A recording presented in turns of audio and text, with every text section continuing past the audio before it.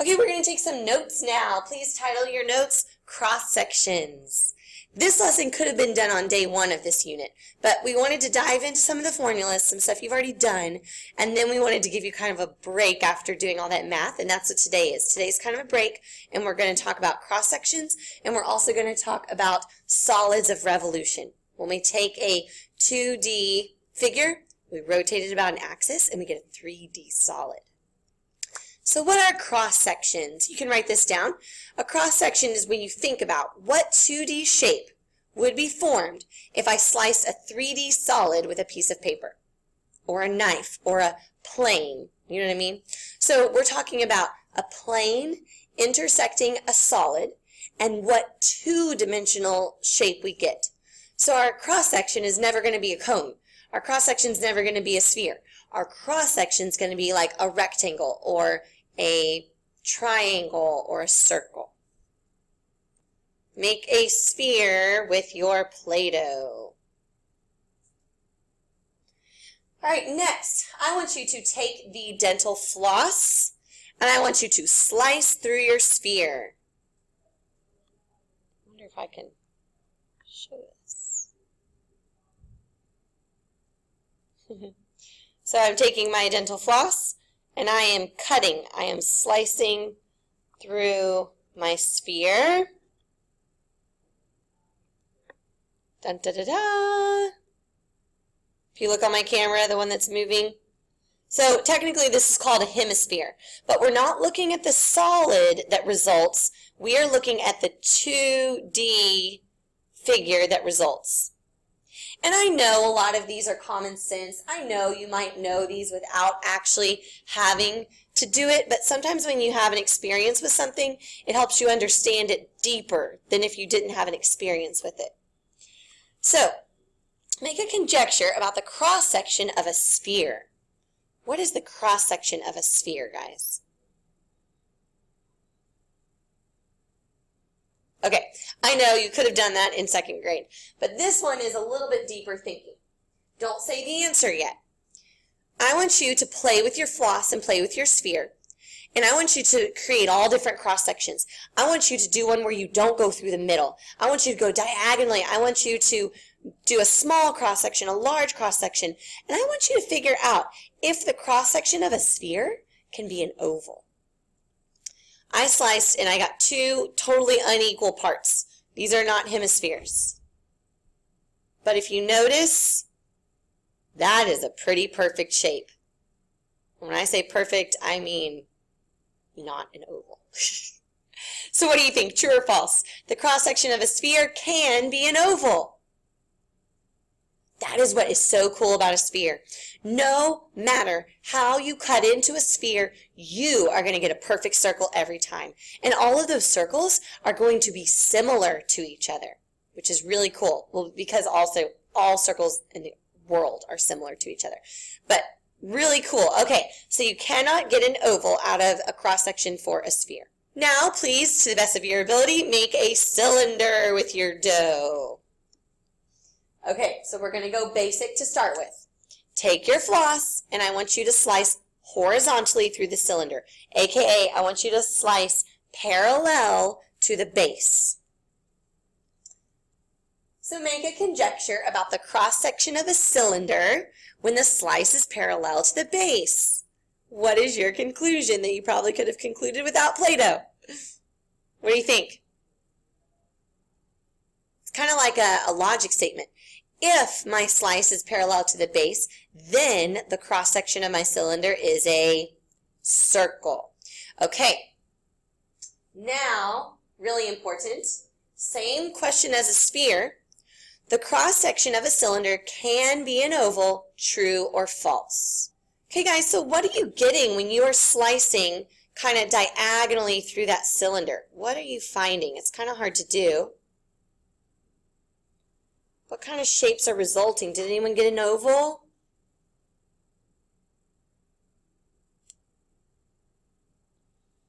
I don't know if you can tell. Mine is.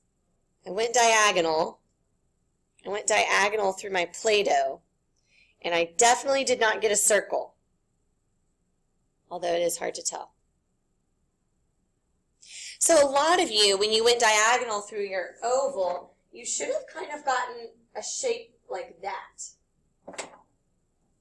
What is that?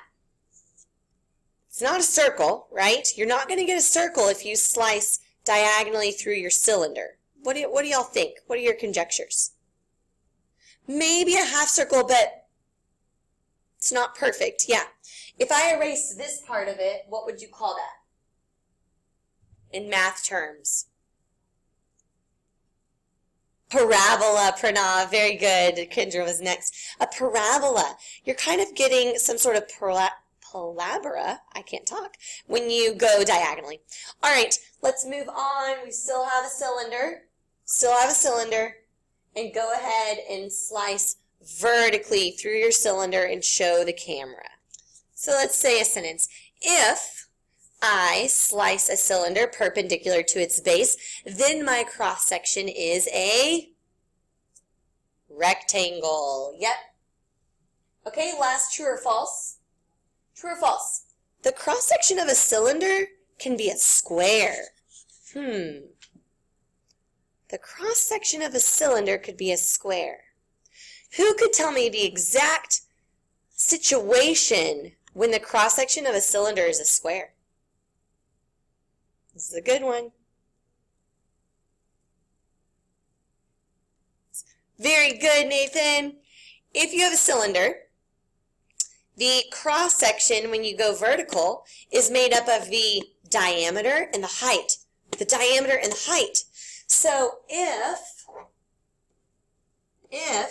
the diameter equals the height, then my cross section will be a square. That sounds like a really good test question. Okay. All right, in your notes, go ahead and write down what you think the answer is. I am showing a plane intersecting a solid, and I want you to write down what the cross section is. For A, when a plane intersects a cone, if it's parallel to the base is a circle. So the cross section is going to be a circle. For B, this plane is intersecting probably a square pyramid, but doesn't matter. The intersection is going to be a triangle, because that's what the lateral faces are of a pyramid, and this one's going laterally. C, what do we get when we slice a cone vertically? Think of the cone, and think of the front of the cone, and you like flatten the cone. You just take the cone and you push it into the wall. You're going to get the outline. You're going to get a triangle. All right, next one. This one's really easy. Rectangle. We've got, it kind of looks like an isosceles triangle, but some sort of triangle. And then also a triangle. This one looks more equilateral, although we don't really know. But it could be an equilateral triangle if that's what the base is. All right? Okay. This is what you will be looking at if you do that exploration that I send you. It's called Cross-Section Flyer. But anyways, it's pretty cool. You take a shape, and you can move the cross-section all around. You can drag it, and you see what different cross-sections you get when you move it around. Isn't that cool? So that's the website I really want you to play with tonight. And I'm going to send you an interactive guide-by-guide step as to how you should play with the website. Okay. Next thing, solids of revolution. Write this down. I know that floss really did work good with that Play-Doh. Solids of revolution. 3D figures can be generated by rotating 2D figures.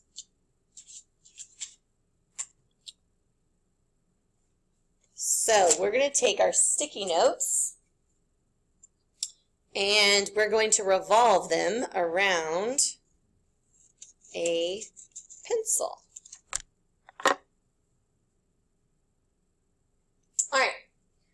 So if your sticky note's large, you can cut it in half. If your sticky note's regular size, see, mine was a long sticky note, so I cut mine in half. But if yours is just a regular one, Go ahead and stick that sticky note to your pen or pencil.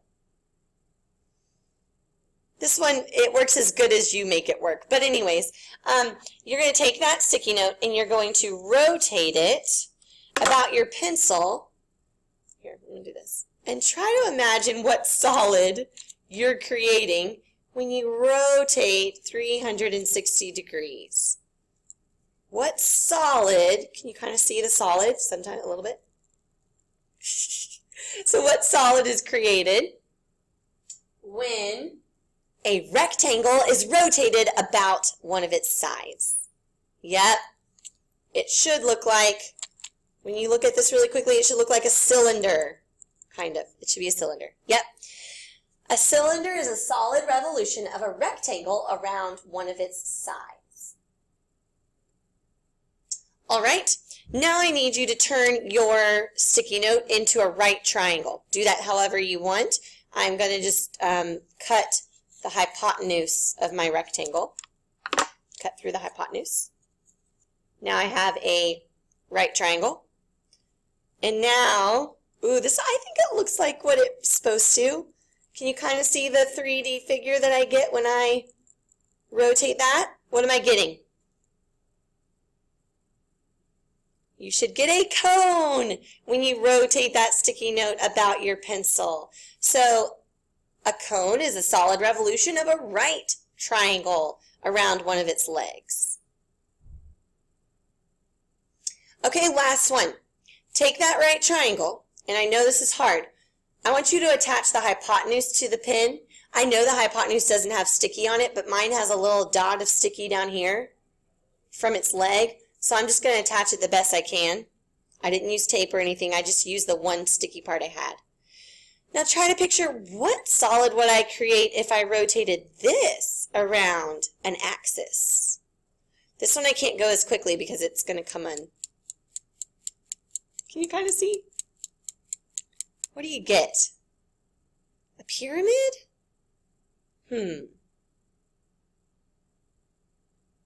Now notice when we're rotating 360 degrees, a lot of times there's a circle involved, right? There's a circle involved in our shape because of that 360 degree rotation.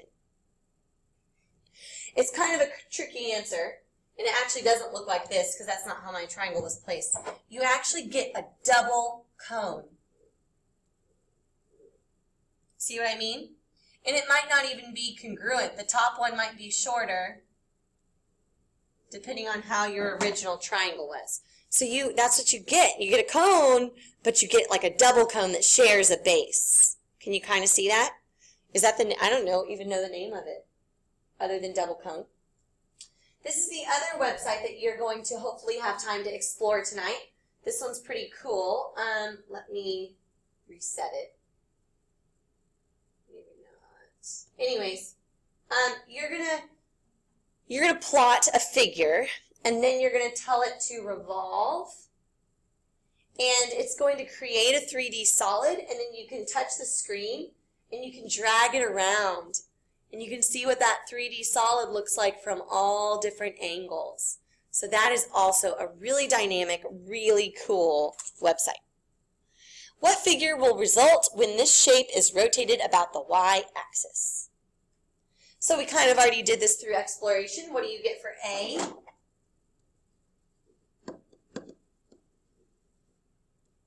We didn't try B. What happens when you rotate a semicircle about our axis? What do you get? Sphere. Very good. So do you notice that all of our answers involve a circle? Cone, cylinder, sphere. What 2D figure could be rotated about a vertical axis to produce the following solids? Okay, well we already had an experience with each one of these. So A, we already said, was a semicircle. B, we did this in class. Now you can't just say triangle for B. That will not work. It has to be a right triangle, and it has to be a right triangle rotated about one of its legs. So if you're asked about B, you have to be really specific about the answer. And then, of course, C could be any old rectangle. Don't even care, as long as you rotate it about one of its sides. All right, this is the last thing, the last slide for today, and then you can start on your homework. We need to sort these. We need to figure out what can result when a plane intersects a cylinder.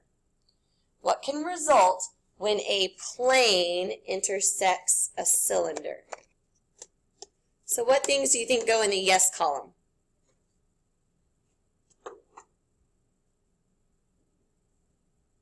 A square. Yep. A circle, yes.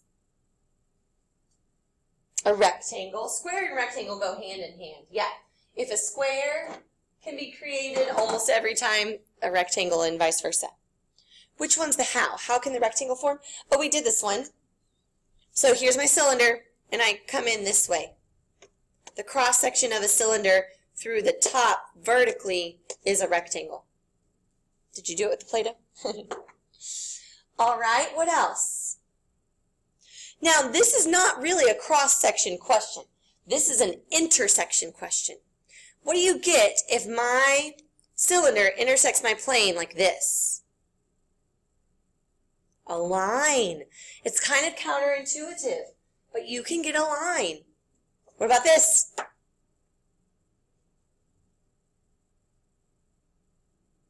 A point!